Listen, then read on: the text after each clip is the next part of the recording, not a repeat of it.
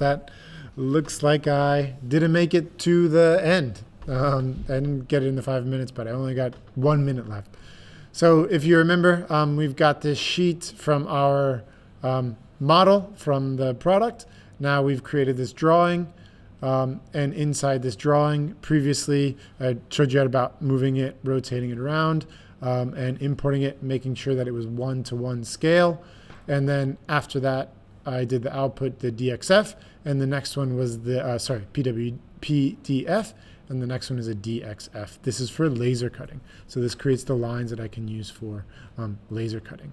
So right before I finished, it did move me off, and I can see now there's the DXF file. This is what I'm going to use for my laser cut. So you can't, if I clicked it, it probably won't open up, but don't worry about that. The laser cutter program is what can read this file. So don't worry about that.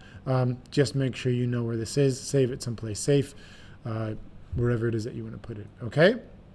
So quick reminder.